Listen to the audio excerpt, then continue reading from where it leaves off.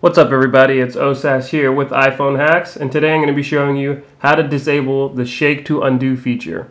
So basically whenever you're typing and you make a mistake, you can just shake your phone and this little pop-up will come up where you can undo the last input. However, this is useful, but sometimes if you shake your phone accidentally, it'll come up and it's kind of a nuisance. So if you want to disable this feature or you find it not useful, we can go ahead and do that. So we're just going to hop right into the Settings app.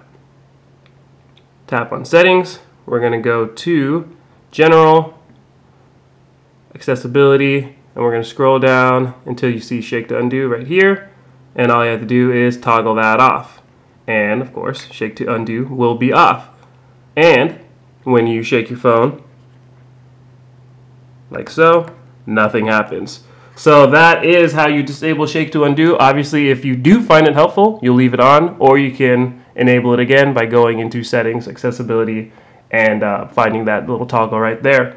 So if you found this video helpful, of course, remember to subscribe. Also remember to hit that like button, and I hope you guys enjoyed. Thanks for watching.